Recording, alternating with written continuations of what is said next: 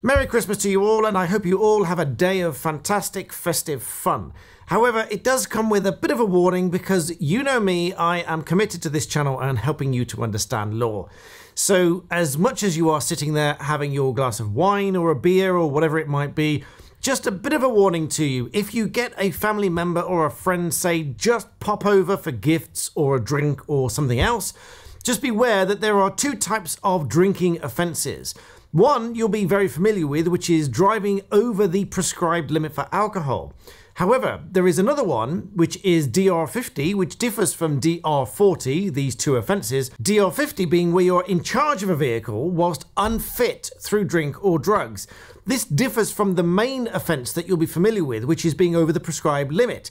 However, being unfit does not necessarily mean that you have to be over the limit. For example, if you are of the body type or metabolism where you are very easily made tipsy just by one glass of wine, even though that might not put you over the legal limit to drive, you may nonetheless be rendered unfit to drive through drink.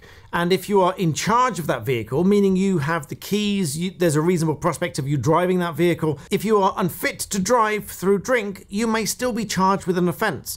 And this is, of course, the time of the year when the police might be out doing random stop checks because they can stop any vehicle, and if they have any suspicion that you have been drinking, for example, if they ask you and you say you've had one drink and you think that you're under the limit, they may still breathalyse you and they may still assess whether you are unfit to drive through drink. So even though you might pass the breath test and you might be under the limit, you might still be charged with being unfit to drive through drink.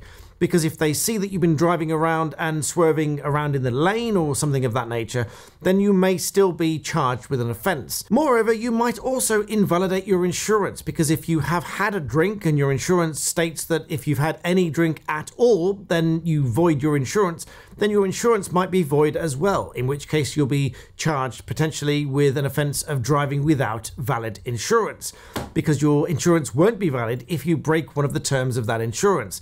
So I wish you all a Merry Christmas, but please do watch out for this because lots of people do get caught out by this, and I realise I just look like a light bulb because the sun's in the background. But nonetheless, Merry Christmas, and I'll see you next time.